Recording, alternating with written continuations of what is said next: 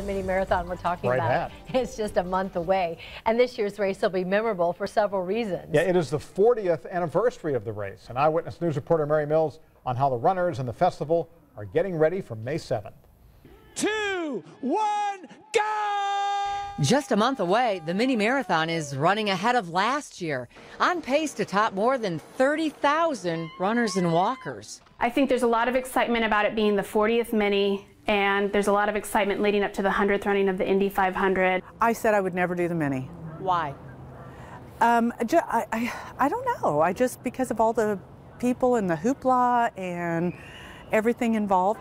But Sandy Spears is doing the mini this year. She's part of a training group that meets at NIFS every Wednesday to put in the miles. This is a lot of motivation. You know, you get to know people, you get to talk to them and run with them. Physically, I know I can do it.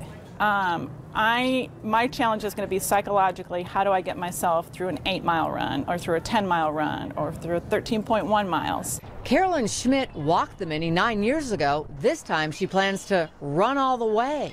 A couple years ago, I decided that I need to start a bucket list, and this was one of the items that I put on it. I've wanted to do it, but was never in the right mindset. And this year being the 40th will be extra special.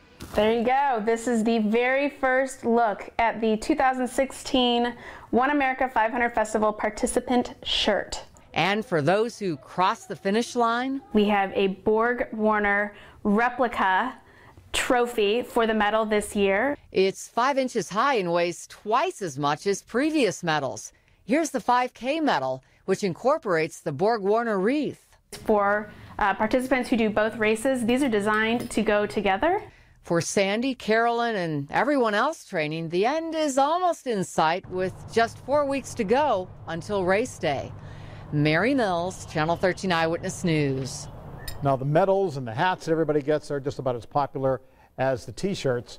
Again, there are still places you can still sign up for the mini marathon at the website for the 500 Festival.